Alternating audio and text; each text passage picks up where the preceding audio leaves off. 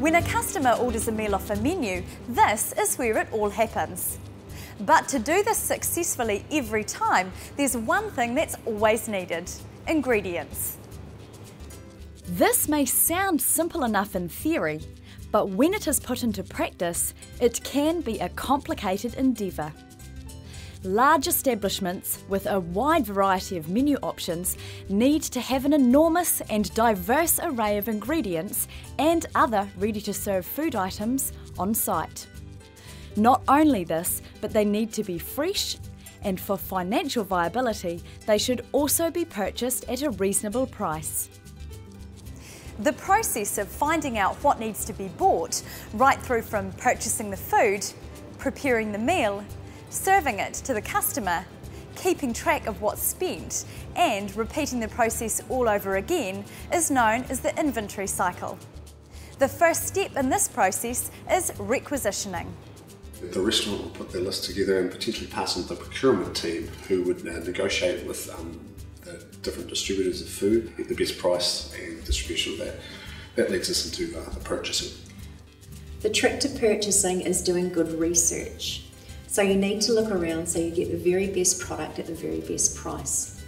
Another nice thing to do when you're purchasing items is to check your local community and try and purchase locally. That way you support your community. When you're purchasing a good, you need to consider its shelf life, from the date that it arrives, how long will it last, and will it still be suitable when it makes it to the kitchen. The suppliers are very important to a restaurant business. The suppliers need to be able to supply the goods required with prompt and efficient service. If the suppliers can't deliver the goods as and when required, this may mean the restaurateurs need to find another supplier elsewhere. Once a price and quantity has been settled on by the purchaser and supplier, the goods are delivered to the establishment and received by the dock or receiving clerk. This phase of the cycle is complete once full payment for the goods has been made.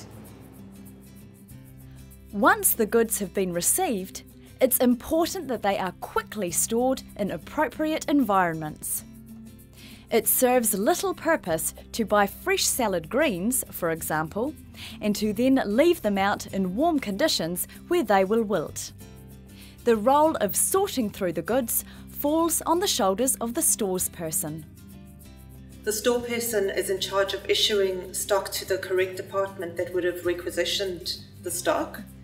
For example, if fresh fruit arrives, the store person will make sure that that is delivered to the kitchen, whereas if it's cases of wine that arrive, that will go to the bar staff. The preparation is the process after we've received the goods and the products start to get processed into consumable goods. So they can be fried, they can be chopped, they can be cut, they can be sautéed, whatever happens. Taking the raw material is the finished process for that consumer. Service is like the icing on the cake. You can have an elegantly presented meal, a beautiful beverage, be in a gorgeous environment that's nice and warm and relaxed. But without good service, all of these components are going to be lost in an unsatisfactory experience and the customer won't be satisfied. Serving a great meal is one thing, but for this to continue, a profit must be made.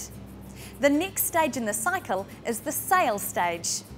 The customer pays for the meal, which is a good thing because they've just consumed the establishment's goods, which now need to be repurchased, kick-starting the cycle over again.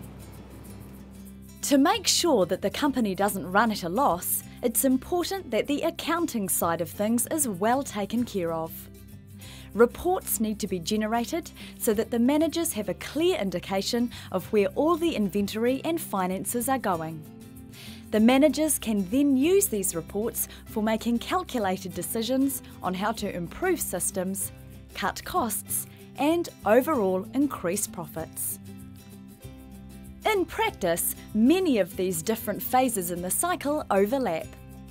A restaurant could not fully operate with only one major requisitioning every now and then. There are many goods, such as milk, that need to be repurchased regularly and in smaller amounts due to their limited shelf life.